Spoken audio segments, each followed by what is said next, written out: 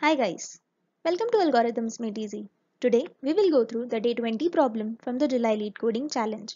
Remove linked list elements. Please like the video, and if you are new, don't forget to subscribe to our channel so that you never miss any update. We need to remove all the elements from a linked list of integers that have a given value. For example given, we need to remove all the elements with value 6.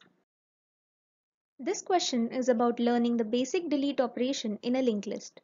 If an element to be removed is in the middle, it is generally easy. We would need to remove the link between the node and its previous node and point the next of previous to the next of node that is to be deleted. But what if the node to be deleted is the head node? In this case, we do not have a previous pointer. In such cases, we can create a dummy head node that will act as a previous pointer. This dummy node or a pseudo head is also called as a sentinel. Now we can eliminate the link between the dummy node and node 3 and update the next of sentinel to point to a correct node, here node 4. We then return the next of sentinel node as the head node while returning the result.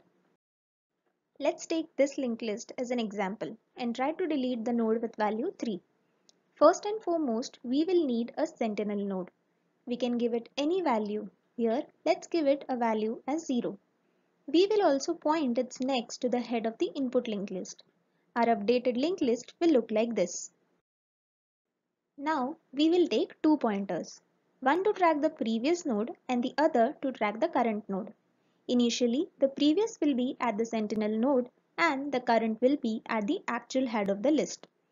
We will now iterate over the list till the node at the current pointer is not null. And while iterating, we will see if the node is the one to be deleted. As here it is, we will delete the current node by updating the pointers. We will update the next of its predecessor to point to the next of the current node. We will also move the current to the next node. We will again do the same as the current node value is equal to the value that needs to be deleted. So, we update the pointer of previous node and move our current pointer. As this is also the node that needs to be deleted, once more we do the same. Here we see a node that we want to keep. So we move our previous and current pointers one step ahead and again check if the node needs to be deleted or not. As it does not, we again move both the pointers one step ahead. Now that the current node becomes null, the loop breaks and we have this linked list remaining with us. As we need to get rid of the dummy node or the sentinel node, we return the next of sentinel as the head of our output linked list. So this becomes our final output. Let's revisit what we did. We initialized sentinel node as list node 0 and set it to be the new head. Then we initialized two pointers, current and previous, to track the current node and its predecessor. We then looped while current is not equal to null and compared the value of current node with the value to be deleted. If the values were equal, we deleted the current node. Otherwise, we set the previous to be equal to the current node. Then we move to the next node. At the end, we return the next of sentinel. This becomes our algorithm.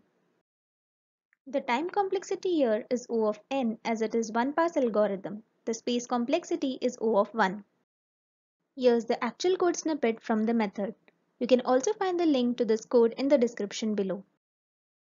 Thanks for watching the video. If you like the video, please like, share and subscribe to the channel. Let me know in the comment what you think about the video.